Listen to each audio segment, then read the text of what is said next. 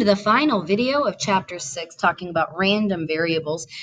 This video, we're actually discussing the binomial and geometric random variables. So, in this, you've got to be able to...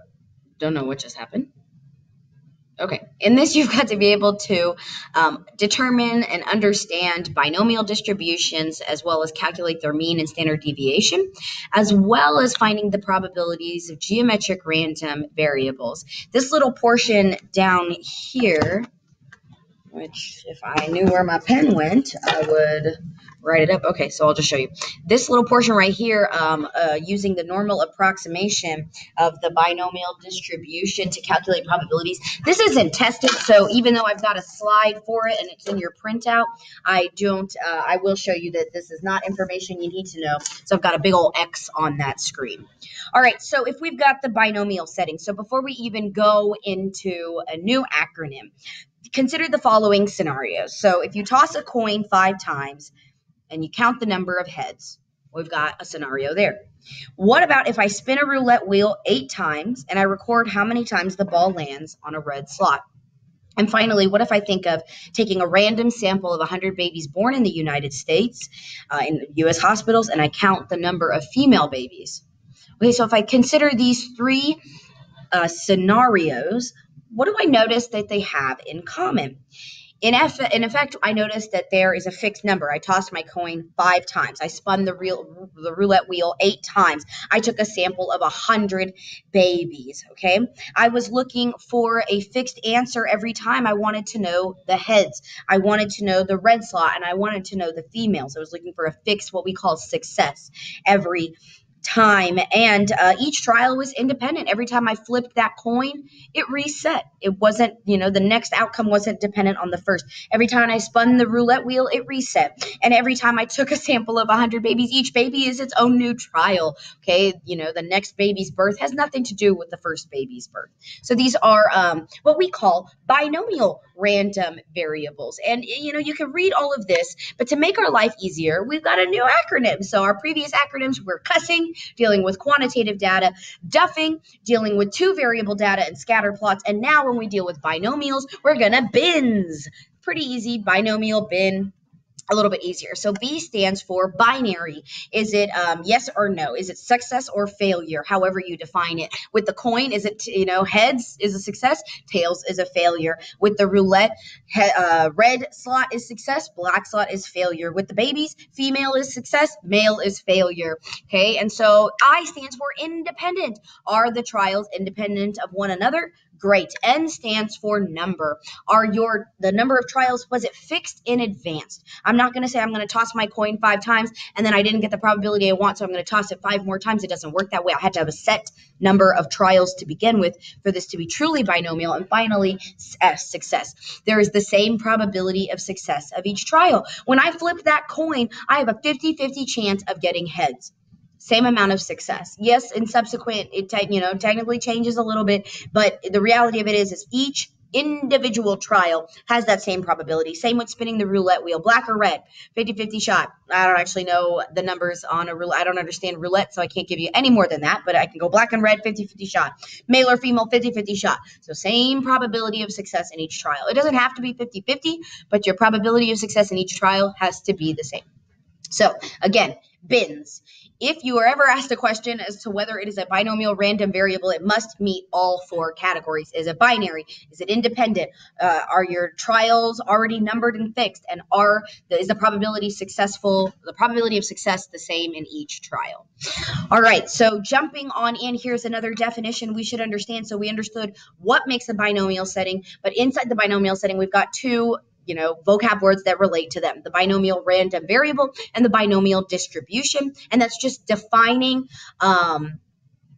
the vocab words that you might see. So your binomial random variable is whatever variable, typically X, but whatever variable you have associated with that binary random variable, that success or failure variable. And then finally, your binomial distribution is the probability distribution. So just, new words that make sense because we've already really discussed them. So, They gave you parameters, N and P, blah, blah, blah. You can read that for yourself or check your packet. But let's just jump on into a question. So in the purple, I've just got, just a reminder, binomial settings. You can define a random variable as the number of successes. And we're interested in finding the probability distribution or the binary distribution. So we've got this example that's technically on page 388, and I lied. It's technically on page 390 of your textbook. Each child of a particular pair of parents has a probability of 0.25 of getting a type O blood type. Genetics tell me that children receiving genes from each of their parents will receive them independently. The genes I get from mommy will not be the genes I get from daddy, and vice versa. So we know that these are independent.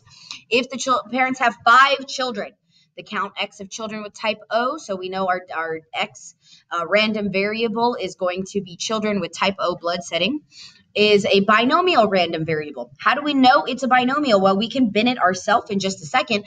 We can triple check, but we're given that N is equal to 5, so we have 5 trials, and a probability of 0.25 success in each trial. So let's check our bins really quickly. B, binary. Is it success or failure? Do you have type O or not? Great, it is. I, independent. Yes, I received these genes independently, so it is an independent concept, okay? N, number of trials is set. 5 trials, 5 kids, it's already set. And S, success. Is my probability of success the same in each trial? It is 25% in each trial. Yes, there's a 25% chance that each child will have a type O blood type. This is a BINS. This is a binomial setting, so this can be a binomial random variable. In this setting, a child with type O is a success and a child with another type is a failure. We kind of guessed that for ourselves. So what is the probability of X equals 2? What is the probability that 2 of the, what is the probability that X equals 2? We'll just leave it at that. So we're going to jump on into this question. I'm just triple checking that they didn't give us any information in the textbook that's not written here. Okay, so they just briefly mentioned how would you read what is probability of X equals 0? What is the probability that none of the 5 children, here we're looking at P of X equals 2. What is the probability of 2 children having type O blood type, et cetera, et cetera. So let's go ahead and create the most basic pattern. So how would I get 2 out of the 5? So that would be a success, a failure, failure, failure. Great. So let's look at those probability values. So if a success is 0.25, then a failure must be 0.75. So I can plug those values in, and ta-da, I get my probability of a success, failure, failure, failure is 0.02637. But that's not the only combination, is it? My children don't have to be born as type O, not type O, not type O, not type O. They could be another combination. It could go type O, not type O, not type O, type O, not type O. And so I've went ahead and written out every single possible combination. There are 10 of them. Does each arrangement still have the same probability? Man, I really lost my pen, guys, and that sucks. Found it. Okay. All right. So you can see, if I did this as success, failure, failure, failure, that's the same one right here. So it has a probability of 0.02637. What about here? 0.25 times 0.75 times 0.25 times 0.75 times 0.75 is still the same value. No matter how I rearrange these combinations, my probability stays the same of getting 2 out of 5 children having a type O blood type. So in order to account for actually the P of X equals 2, I have to account for every combination. So I'm going to take each individual probability and multiply it by the total number of combinations. And in this instance, it's 10. And so I end up with a true P value, a true probability of 2 out of 5 children being 0.2637 or 26.4%. So there's a 26.4% chance that there's a 26.4% chance that 2 of the 5 couple's children will have a type O blood type. There's my end sentence. All right. In that previous example, we did any arrangement of 2 S's and 3 F's. So we had the same probability, and all we had to do was multiply it by the total number of combinations. That was great. So using that same information, you notice that the math didn't truly change. We just had to account for the combinations. So based off of this, they created this theory, this concept, they created some formulas. So we're going to look at some formulas right here. You can generalize P of, your binomial random variable equaling X, where X is the number of, or K is the number of successful trials. Then your probability is arranged by this formula right here. Number of arrangements times P to the K times the quantity 1 minus P raised to the N minus K. Great. This formula right here, the number of ways of arranging K successfully is also called the binomial coefficient. So specifically, this right here, the number of arrangements is represented by this, the binomial coefficient, and this is represented by this formula right here, and the exclamation point represents factorials. But you can totally solve this for yourself, and eventually you'll recognize some of the binomial coefficients and what they just are. 5 will always be 1, etc., etc. However, the TI Nspire is so wonderful. It calculates your binomial coefficient for you. So does the TI-84. And so we will go over calculator stuff in class. If you are unable to get into class, you can either Google it for yourself, or in the back of our textbook, there are TI Nspire tutorials for every single chapter. So I would just focus on the TI Nspire tutorial for chapter 6. They review how to calculate mean and standard deviation if you put in all of your data points into lists and spreadsheets. And they also go over how to calculate the binomial coefficient, binomial probability, and the geometric probability. But we will go over those together in class. So the binomial coefficient counts the number of different ways. And so we set it out for ourselves that, there were 10 unique possibilities of type O blood type. But you can't always calculate, just do combination sets to figure out your number of combinations. Sometimes you have massive sample sets and, they're massive combination sets, so you need the math to do it for you. And so, you can either calculate it yourself using the formula, or you can just let the calculator do it for you. I recommend that. So the calculator will calculate this coefficient and this probability. And so you kind of just put those together to get your, went backwards. To get your values. And so just breaking this down again, this is the number of arrangements of success. So this is what I keep calling our combinations. This is the probability that you were given, and it's raised to the total number of successes you're looking for. So if you recall, that was 0.25 squared. We had that. Then we did the probability of the failure. In our instance, it was 0.75, and it's the opposite of what you have left. So if I had a total number of 5 trials, then what's left over, if 2 of them must be successful, what's left over is 3. So again, I'm breaking this down, and this first value was 10. So I'm breaking down our example based off of this formula, so you can clearly see, even though the formula looks ugly and scary and messy, it really is as simple as breaking it down by, the number of combinations times the probability raised to the number of successes times the anti-probability raised to the number of failures. I mean, that's in essence what we're talking about right there. But again, we're going to use a calculator. So here are some basic steps for how to find binomial probabilities every time. First, you're going to state your distributions, values of interest. You're going to declare your binomial random variable. You're going to declare your probability, the number of trials, blah, blah, blah. You're going to make everything nice and clear. Then you're going to calculate doing either. You're going to calculate the binomial probability formula, or you're going to use your calculator. Okay, so in this particular example, I'm pretty sure they've got the formulas written out, but I am going to focus on the calculator version in class, and then finally answer whatever question they asked of you. So here we have an example that is relating still to, okay, here we are. Here we have an example that's still relating to those type O blood types.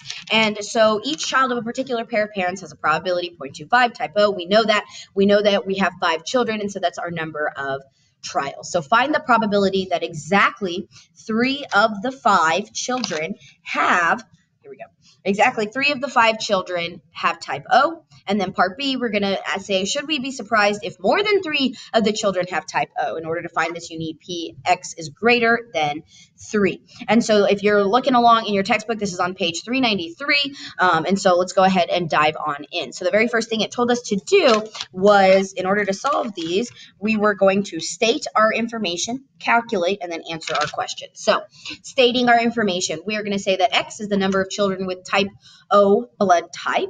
We know X has a binomial distribution with N equals 5 and P equals 0.25. So we've stated everything we know. Great. Now let's do some calculations. So this is our total number of combinations. We have an N value of 5 and a K value of 3, and that's the number of successes we're looking for, Again, it's going to match this number right here, the number of successes we're looking for.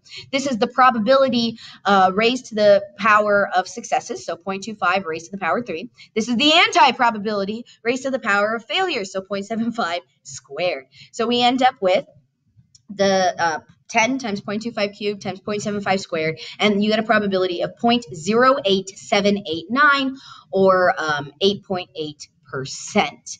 So let's go ahead and do part B.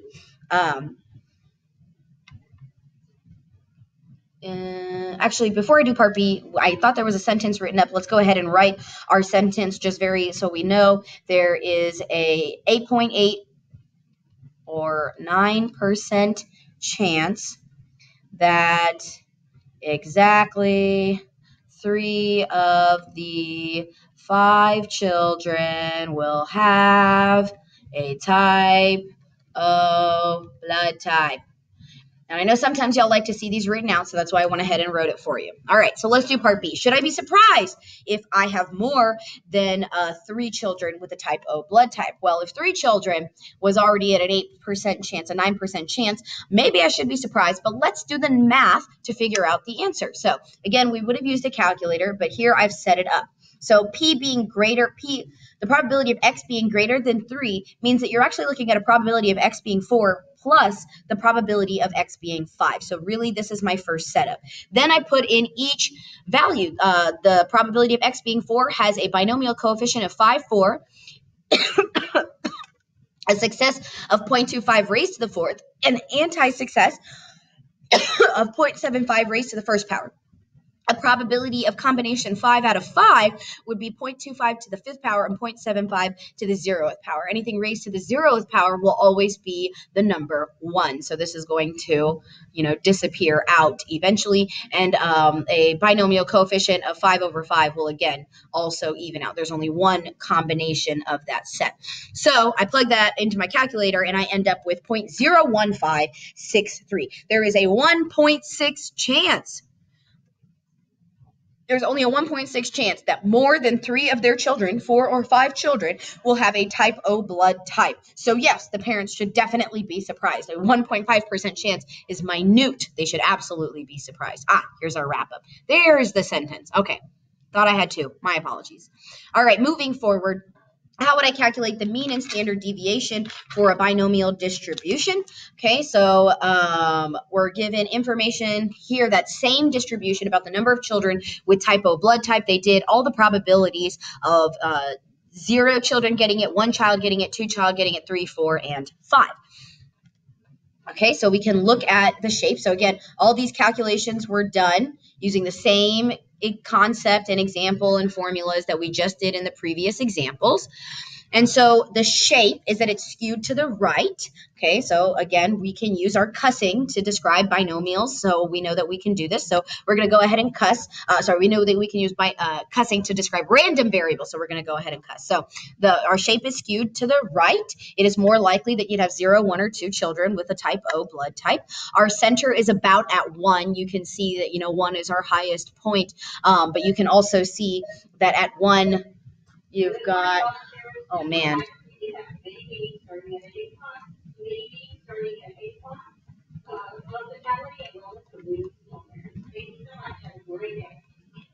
Okay, we don't want to talk about the mean. We can absolutely calculate the mean, which we did here. Because we know how to calculate the mean of random variables, so we use that same information. But we're going to use the median because it's skewed. Because it was skewed, we ended up looking at the median value. And so since the most repeated value was 1, that is our center. Talking about spread, we're going to talk about the variance and standard deviation. So again, you can use the same calculations we did in 6.1 and 6.2, calculating random variables, means, and standard deviation. And Unusuals, I don't really see anything that would, pop out at me as an unusual. So I'm just going to go ahead and wrap that screen up. Moving forward, there are some formulas, so we could calculate it like this. However, because I know it is a binomial random variable, we have these two unique formulas. I can actually calculate the mean, multiplying it by the number of trials by the probability of success, and I can actually calculate my standard deviation, or the variance if we squared it, but the standard deviation by the square root of that mean times the anti-probability. Oh my God, they've got another announcement. Just a reminder too, the technology committee will be meeting in the library in the conference room, please. Technology committee. Thank you very much. Technology committee. Okay, so remember, these only work for binomial distributions. It doesn't work because it's a random variable. It doesn't work because it's going to be geometric. It doesn't work because it's normal. It works because it's binomial and only binomial. So you will never use these formulas for anything else except binomial random variables, mean and standard deviation. So if I'm looking at example on page... where you at, Mr. Bullard? Okay, 399. You're looking at Mr. Bullard's AP Statistics class, and he has 21 students.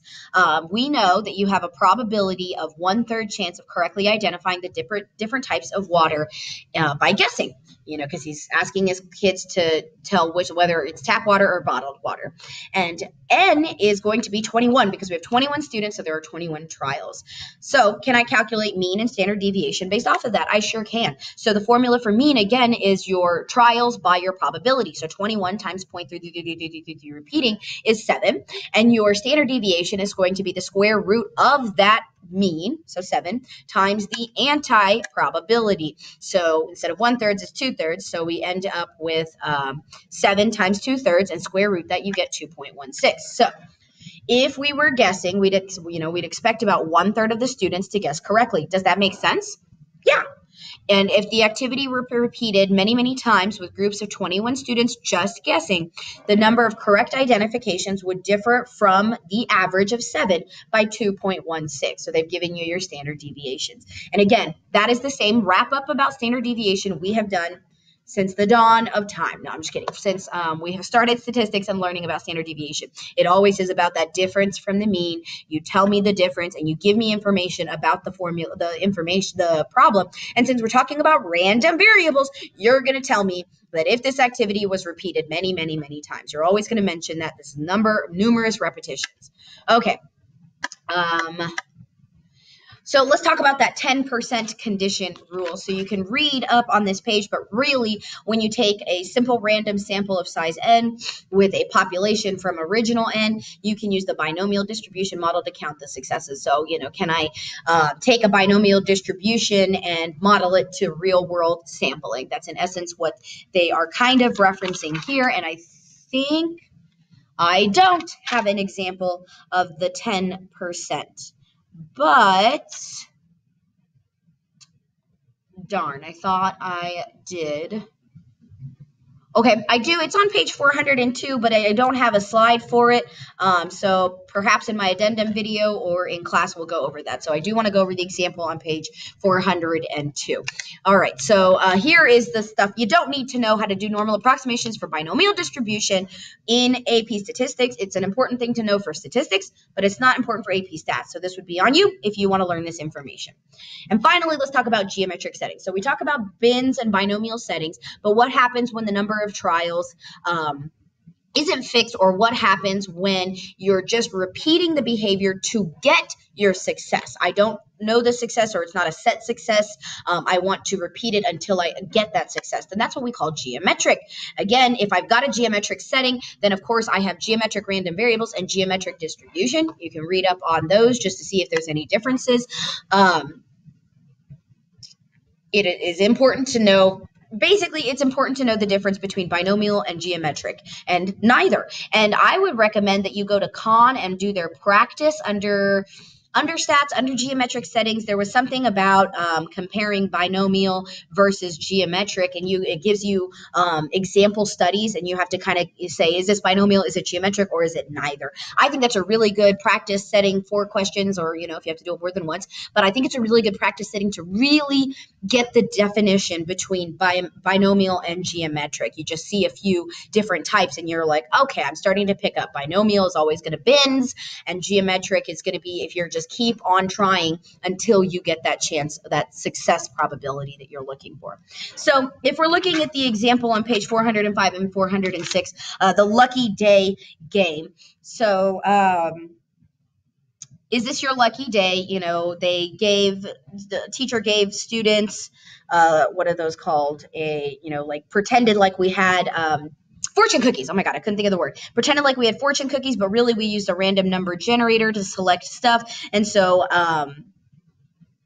you're kind of gambling with numbers and they're checking it out. So you can read up on that activity on page 405, but we wanted to really discuss the geometric setting of this activity. So the random variable is going to be y, and it's the number of guesses it takes to correctly match your lucky day. And what is the probability the first student guesses correctly, the second, the third, and what is the probability of the kth student? So any numbered student.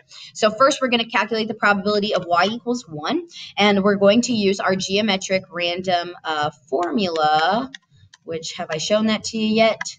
I haven't. Okay, so this is an investigative task so we can create our formula. Okay, so if I want to know the probability of y equaling 1/7, so 1 out of 7 days, so, where's my probability of y equals 2, I guess it, the second student guesses correctly, then that would be a 6 out of 7 times 1/7, probability of 3, and et cetera, et cetera. So you can kind of see where these values and how this pattern eventually represents this formula down here. So the probability formula for geometric versus binomial, A, doesn't have a coefficient because we're not dealing with combinations because we don't have a set number of trials, but it does have a similar formula. Here you have that, where's my pen? Here you have that anti probability, but this time instead of k minus n, because we don't know the number of trials, it's just k minus 1 times the actual probability.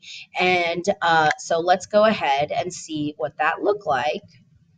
And so here they've already done each probability. So probability the first student guess, probability the second student guess, third student, fourth student, fifth, sixth, and so on and so forth. So we can go ahead and cuss this out. Here's the shape. It is heavily skewed to the right. You are way more likely to approach value 1. You're way more likely to guess in the first half than you are to guess in the second half or the latter half. We can get the mean, and we guessed that it would take 7 guesses. We can get the spread of our standard deviation, and we can keep on going. So how did I calculate the mean, and how did I calculate the standard deviation? So the mean was calculated using this formula down here.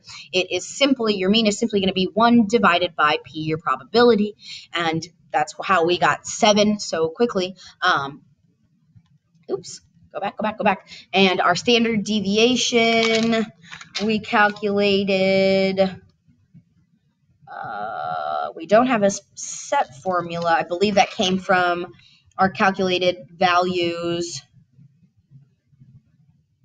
Yeah, I think they did out all of the successes or an infinite value, and they did like a list and spreadsheet calculation for their standard deviation. So what does all this mean? We expect that it would take 7 guesses to get our first success, and since the standard deviation is 6.48, if the class played the lucky day game many times, then the number of homework problems a student would receive would differ from the average by 6.48.